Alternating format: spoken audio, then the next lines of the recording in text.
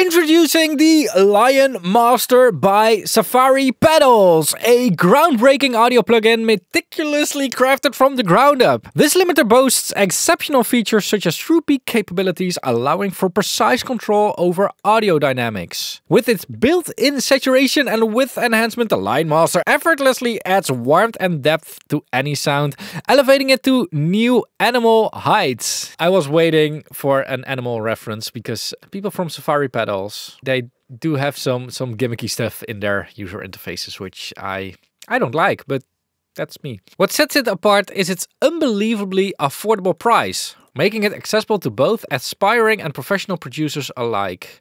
Roar it from the top of your master and be the Lion Master at your musical safari. I mean, if they would make this text up until here also a bit more funny, that would be great. Like, this is boring stuff. This is where it gets fun. Affordable price. What does that mean? I don't know.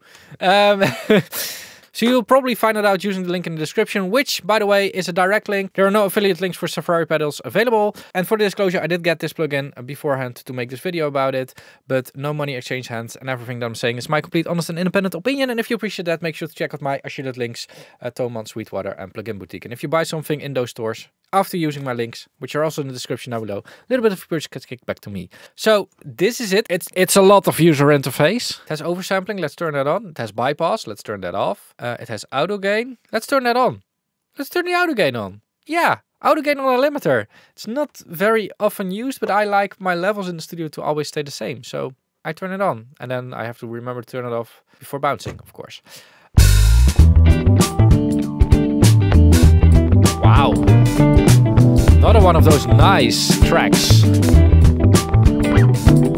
reduction. Let's see. Oh, there it goes. There it goes. True peak. Let's do true peak.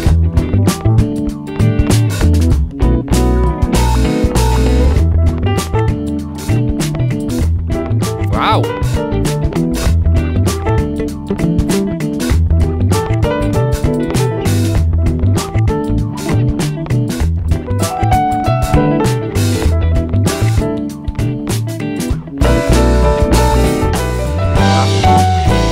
EQ. I think that's before the limiter. If you do it after the limiter, that would be weird. Saturation to make it even sound louder. Nice, very subtle saturation.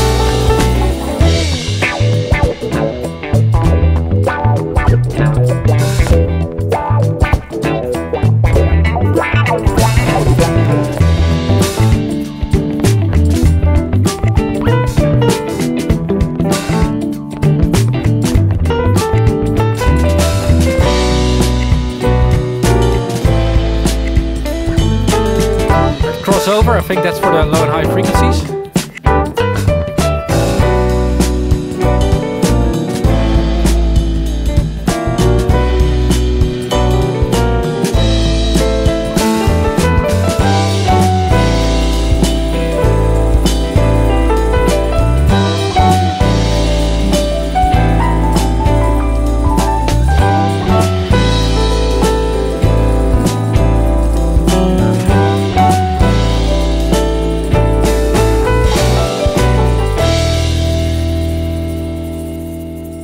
So first impression is that it looks pretty weird, but the second first impression, when you actually start listening to it, it actually is a very good limiter. And that's actually very interesting if you compare it with the amount of controls. Like, there isn't a lot of control on here. Like, you just have the basics, but there's no attack release and all that kind of stuff. That is on a Pro L or on a Smart Limit.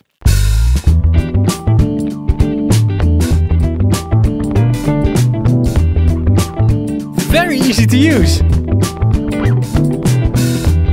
very...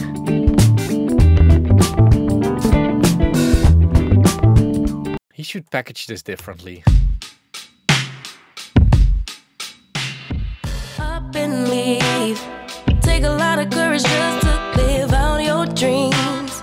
Bigger picture I could see if I just close my eyes. Have the foresight to believe. I think a lot of people will dismiss a plugin like this, including me, because of the user interface. but the technicalities behind it are not that bad.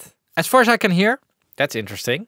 Like, I've tried to break this thing in Plugin Doctor as well, but it worked really well. The oversampling works really well. It's just... didn't expect that, actually. And as always, don't forget to check out the membership subscription down below. And of course, these videos.